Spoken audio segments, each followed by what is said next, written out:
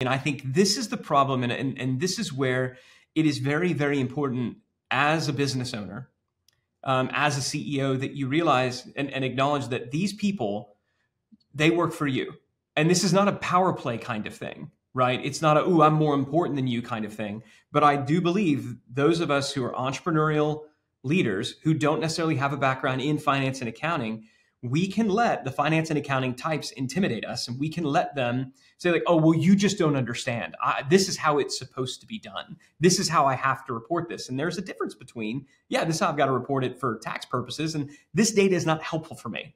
And so to push back and say, this isn't helpful, this isn't realistic, I can't make decisions based on this data.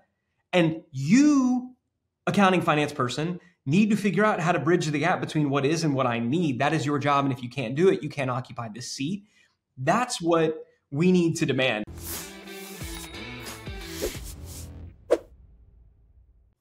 Hey everybody, we are here with another episode of Business Lunch with your host, my counterpart, Ryan Dice. Hey Ryan, how you doing? Good, buddy. How you doing?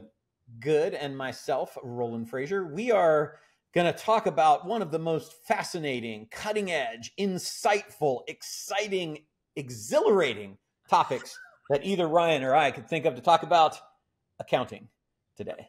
Accounting. Welcome You got to set this up a little better than that, because we're going to lose literally all the listeners. Why do you want to talk about accounting and finance? Because you're like, for the record, for everybody listening, Roland told me, he's like, yeah, I know exactly what I want to talk about on that the podcast today. I was like, oh, cool. You seem so excited.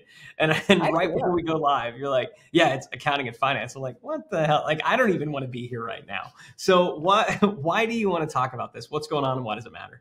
Because I think that how you work with your CFO can be a positive or negative experience for the entire culture of the company. And having recently had a 10 years of reporting that I just couldn't stand anymore come to a head on one of our companies that we have, and another company where the accountant, we went through some interesting challenges as we were talking about converting to GAAP, generally accepted accounting principles, to be in GAAP compliance so that we could be a better exit candidate when we want to sell the company. And we changed accounting methods from cash to accrual, and it had impact. And I just wanted to talk about it because it's very easy to let the tail wag the dog when it comes to accounting. And I want you guys to know that you need to be vigilant about that not happening. And so I'll tell the story that Ryan and I have experienced for way too long, way too long, that finally just got the better of me. And, was like, come on, let's change this. It's completely unhelpful. So our accounting did not have, in these companies, really a budget. I mean, not a thought out budget. It had like ideas of what we thought things were going to be, but not a good formal budgeting process. And the report that we received daily for 10 years plus was always pretty much in the red, because it assumed that all of the expenses that were coming were going to come, which is helpful to know what are the expenses that are going to come, but it's not helpful to continually feel like you're losing. And the reason that it continually felt like we were losing is because it didn't include any projections for any income.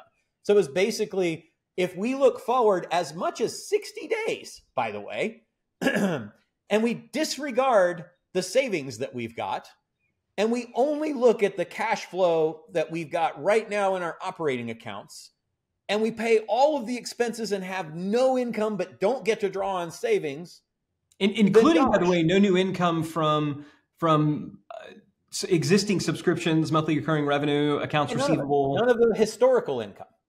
Yeah, not even income that has already been sold that we would expect to arrive in the period. Definitely no new income that we would expect to generate as a result of just business efforts. None of that was included. It was none of the good, and it was all of the bad. So it was nothing but depressing. And we talked about it a few times, and talked with our accounting person about it, and it just never did get changed. And I finally, hit the breaking point last week, because it was like, oh, we're opening up the next 60 days, and look, you're even more in debt. And I'm just like, but we're not. This does not accurately at all present our financial position. And so let's get off our asses and put the frickin' numbers that we expect and the ones we know are going to come in there. By the way, these particular businesses are heavily income loaded to the back because of how things got sold on recurring. So like the last week is the one where most of the cash comes in. So my first thing is be careful because, and Ryan, I would love for you to speak to how you feel about this too, but I was just mad every time I opened that, and I would disregard it and just not open it for 2-3 weeks, which is not a healthy way to keep track of what's going on with the business, because it was unhelpful. Not only did it not include the income that was expected and historical, but it didn't tell me really with any great specificity what I could do about anything. So it was just basically an exercise in depression every day when I looked at it, which was typically the morning. And so I just stopped looking at it. And then I happened to open it again, it was like 2 weeks ago. And I was like, I got to look at this stupid thing. And it was with the message of, oh, we're opening up expenses into this now. And I'm like, no more. So it's changed now, and it includes forward-looking things and things that we expect to come in so that it's not the completely depressing picture. Ryan, your thoughts? I think the rub is you have on the entrepreneurial mindset is one that is incredibly positive, incredibly optimistic. And so we're always assuming that everything is going to work out, that everything's going to be great, that everything's going to be up and to the right. That is the general assumption of most entrepreneurs. If it weren't, you would never get into business because let's face it, it's kind of a ludicrous activity. I mean, there's a fair bit of risk, a lot of walking very thin ropes without a net. So you've got to be incredibly optimistic to be an entrepreneur. I think because of that, a lot of non-entrepreneurial types, so a lot of operational types, certainly a lot of finance and accounting types, feel like it is their job to be a foil to the natural entrepreneurial optimism. And they somehow think that what they are doing is good to basically offset the rosy picture with the here's the worst case scenario picture. And I think to a certain extent they're right. But as with everything else, it's got to be kept into balance. So what we never want is somebody who is in charge of accounting and finance to tell us what we want to hear. You cannot have that. At the same time, if it's only doom and gloom, if it's only the worst possible version of the story, not only is it incredibly depressing, and do entrepreneurs, and I appreciate you acknowledging, like, I just stopped looking at it, right? Because I think that this is the reason that a lot of entrepreneurs don't get into finance and accounting, because it's intimidating and because it's ultimately a little bit depressing. And so they'd rather just bury their head in the sand. And that can be really destructive. So number one, it's depressing, but number two, it's also inaccurate. Like what we were looking at was inaccurate. And in many cases, it was causing us to panic a little bit and say like, oh, we need to pull some rabbits out of a hat and, make some stuff going because we're going to be in the red when no, we're not. No, we're not. Now, we've been doing this long enough that we sort of had started to adjust, have our own mental adjustments based on, those numbers. But I do believe that the biggest lesson is entrepreneurs, business owners, it is your job to figure out how do we do budgeting? How does our accounting process work? And to partner with your accounting and finance people to produce numbers and results that, number one, you understand, number two, are accurate and allow you to make decisions. Because if you just live in your bubble and they just live in theirs, you're going to have what we have had.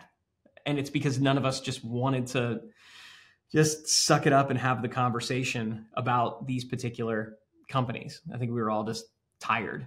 So that's, I guess, my take. I think one of the things as an entrepreneur, I know I am guilty of it, and I suspect you are too, is when I come up against an obstacle that, certainly if it's an obstacle that repeats itself or I find someone to be unhelpful, my immediate tendency is to go around it and not through it, and to just basically say, that's dead to me. So this accounting person is dead to me.